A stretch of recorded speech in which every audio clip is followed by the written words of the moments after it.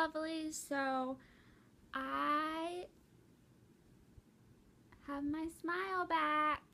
It's really, really, really difficult to talk with, but it feels a lot better. So I don't know. I was debating whether to show you guys this or not, but like I didn't know what to expect, so I was really scared. So I'm just gonna show you. This tooth right here.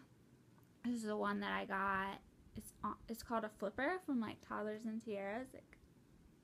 Like they lose a tooth or their teeth aren't that nice, they get these like little click-in flipper things. So I didn't know what it was going to actually look like though, because I just have one tooth missing. But I went in today to my oral surgeon, he's so freaking awesome. He just always makes me feel so much better. Like I get in crazy places like I talked about before, and he's always like straight as an arrow, like you're healing well, or we need to get that tooth out of there, or whatever it is. And so, you know, I talked to you guys yesterday about appointment anxiety, and so I just called them up today and I was like, hey, is there any way that I could come in and get my flipper? And immediately I wanted him to just look at it and say, you're healing well. Well, the two things I wanted to ask him were if I was healing well and if I could stop taking my antibiotic, because I don't know if this happens to anybody else, guys, but antibiotics make me so sick. Like, not like how I was like when I had to go to the emergency room, but like I can't get out of bed, I can't do anything. If I like sit up for half an hour, it makes me want to throw up. Like, it's so bad, and I have to keep something in my stomach at all times, and like that's not the life I live. So I went in, they said everything looked great. You know, all my swelling's gone down. Like I just have like right now I think pretty much it's like all gone. I just have like a little bit of swelling down here, but other than that I am like back to my regular face, which is grand with me. I want my regular face.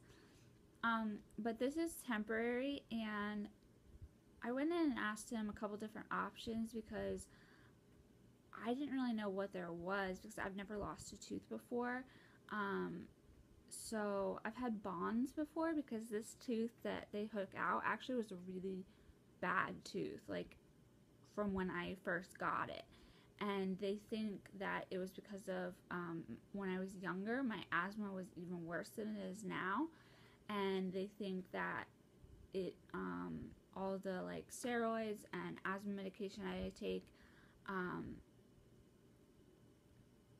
it dented in the middle of this tooth, like a hole. And then on each sides of these teeth, there are like little dimples, like lines on each side. I don't even know if I can really explain it well, but so I've always had to have those like filled in and stuff, and that was a huge part of why I decided to get a forward tooth done, because this tooth was already bad. But then when I got veneers, I got wraparound veneers, and I don't know what they did, but they did not do it correctly. And I had such bad pain. Like I went to work. I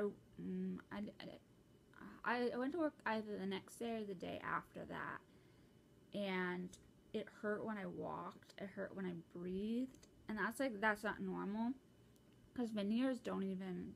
I mean, they don't really do anything to the tooth, but they ended up taking too much of my gum out too, because they were doing it like cosmetically to make them look similar. I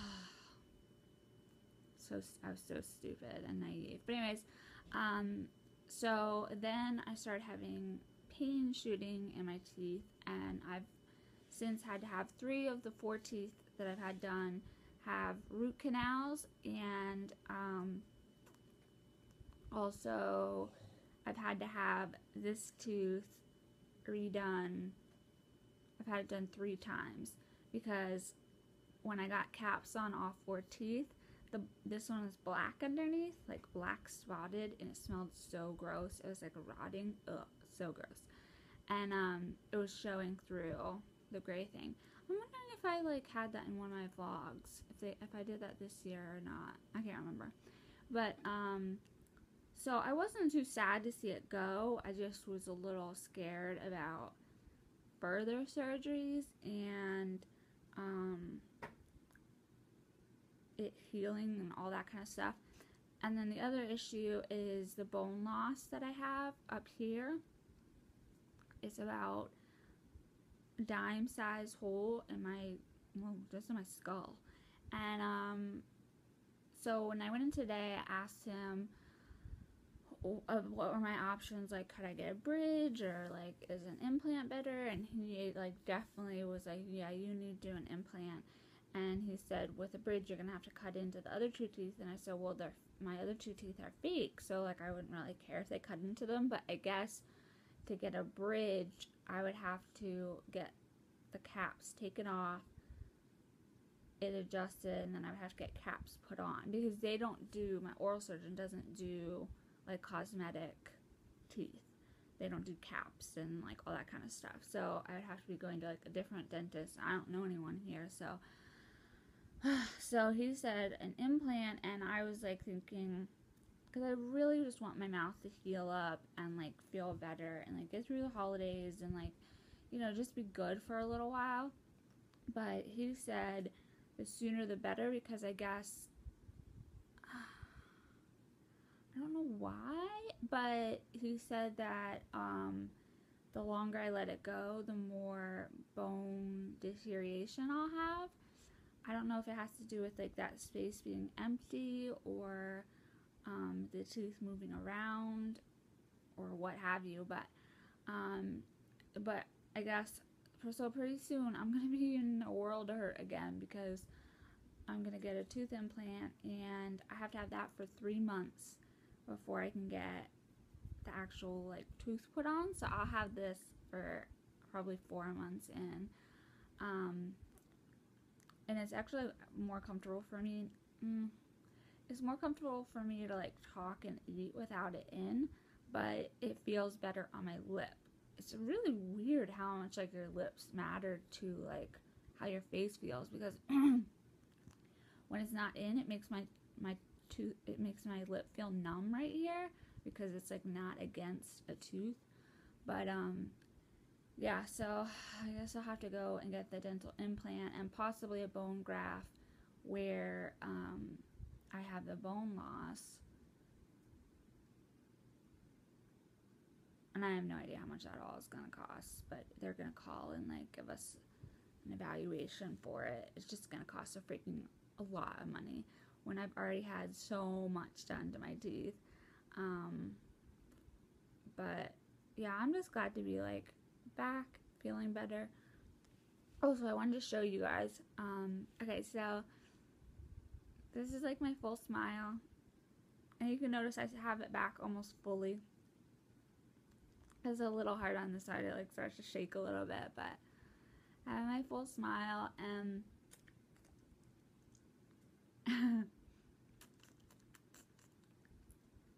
it's like a retainer in there, and then to take it out, I just put my, this is so embarrassing. Okay, I take my finger on the tip of the tooth,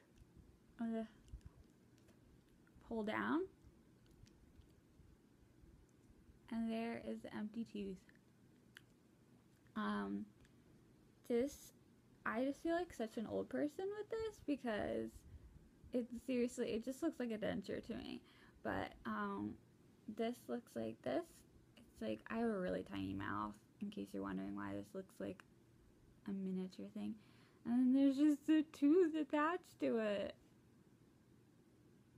It's a little bit more yellow than my other teeth, but, and then the back is just smooth. It looks like a Batman sign. And then to put it in, I just put the teeth up, and then I just click it in.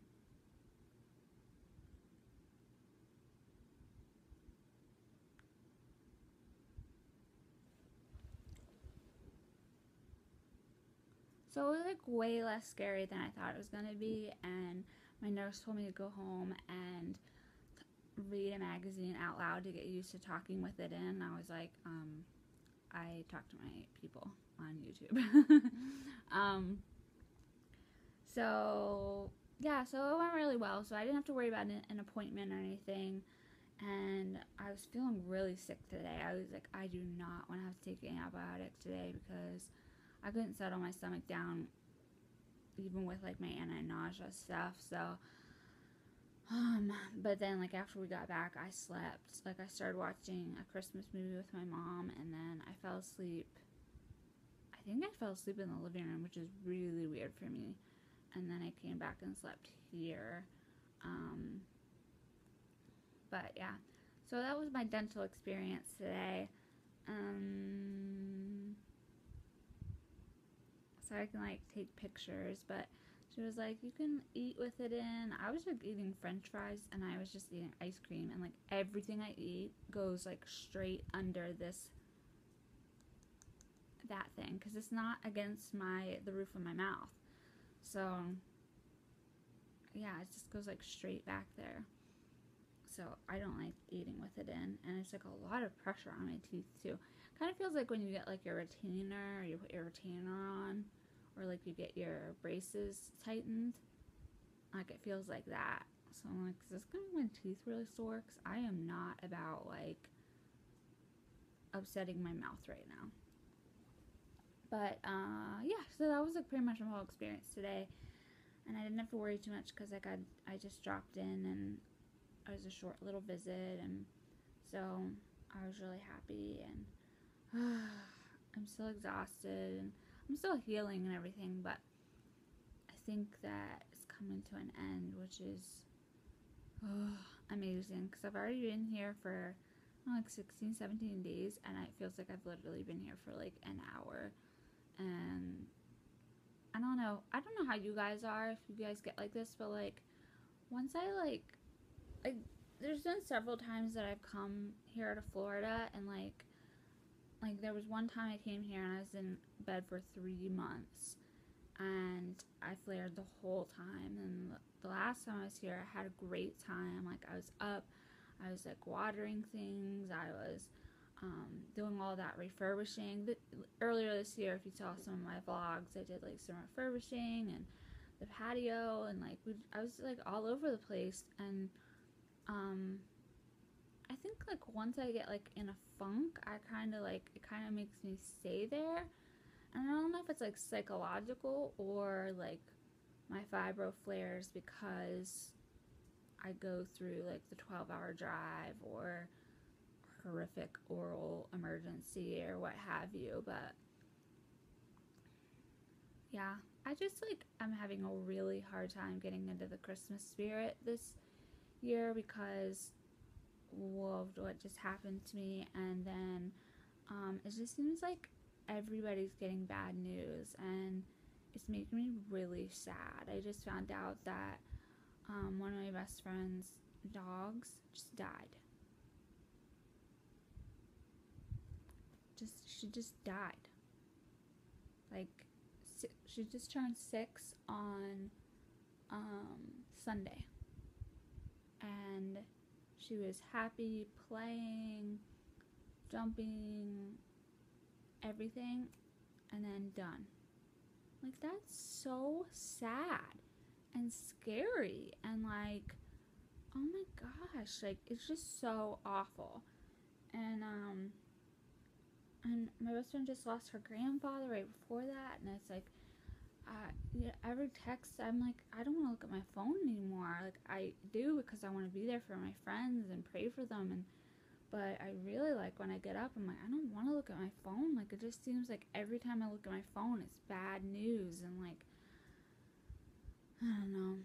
I honestly, like, my mom came in today or something, today or yesterday, I think this is today.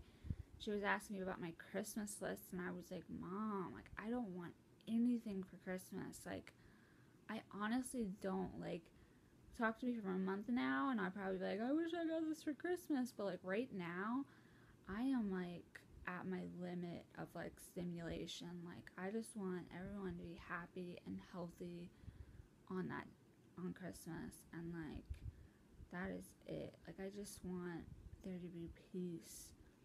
And but I'm trying to get into the spirit because, you know, it's hard on my parents then, because then it really becomes a hassle for them, and then usually I'm the one that's like, let's do this, let's do that, let's decorate this, and like they haven't decorated the Christmas tree. Like we usually do that at the beginning of the year. My mom always decorates the Christmas tree, but for some reason, since I decorated it last year here, she thinks that I decorate the Christmas tree now. Like it's a tradition, and I don't. So I think when my dad can't sleep right now, but I think when he goes to sleep, I'm gonna go and try to decorate the Christmas tree, because it's up and it's just like sitting there, and it's really sad. And I could go on for like another hour. It is just really sad here. Like usually it's like very exciting and happy and getting things done, even though last year we came when I thought my grandfather was dying. Well, we all thought he was dying, doctors included. But just being here and being able to like hold his hand and pray over him, and like my mom being able to talk to a hospice nurse and like all those types of things, it just was such a relief. And then he slowly but surely started getting better and better and better. And but now it's just like my grandfather wants to die. He just does. I don't know. He's 92 years old. I don't know. He just doesn't want to be alive anymore. And that's really hard for my mom. And my grandmother has completely lost it. She has, I mean, her dementia is like over the top. So it's not even really her anymore. And we keep getting all this sad news about our friends and family. And then this emergency happens the second we step here. And, you know, my mom had to take care of all of that. I don't remember anything. And then our neighbor across the street, they're just in such a bad situation, and his wife deals with chronic pain and chronic mental illness, and he has emphysema or lung cancer, or both, I don't know, but he cannot breathe, and so he wants to die. And it's like, holy crap. And he comes over to talk to my mom because for some reason he thinks because she was a chemist, she would know like what he could take to kill himself. And it's just like, people, like, this is so sad. I'm just starting now to deal with it because obviously they didn't tell us a lot of it. My dog Percy is having a really hard time walking. One of her legs is hurting her, and it's so tough because like this happened with our other dog too, because they kind of like go in and out of like, oh yeah, we need to put them down, they're in a lot of pain, and then like the next day they're like, I'm all better, and it's just like, like this is a big decision, like we need to be like, this is the right decision. And I mean, I don't want to. I love Percy, but like, I don't want her to be in pain and, you know, just suffering. But she's eating still and things like that, so it's just kind of like it's a worrisome thing. And we took her to the vet here, and we don't really I guess we do have a vet here actually. And they gave her stuff, and I don't know. It just seems like when it rains, it pours, and like the expression of like bad news travels in threes. This is like 30s. Like it's really bad, but I'm hoping now that I'm feeling a little better, I can stop taking my antibiotic, that I can get into the spirit a little bit more. My sister sent me a Christmas card, so that just brightened my day up, and she just knows me so well, and she said try not to stress out and worry, which is like exactly what I needed to see. And I think it gave me like, kind of the strength to call my oral surgeon today and say like, hey, do you think you can get me in for my flipper today? And they did. They got me in like 2 hours later, so I want to rip this thing out of my mouth. Yeah, so I don't know. Merry Christmas. But I think after this one, I think I'm like, you know, I've got a lot of my worries are answered, and I'm feeling a lot better.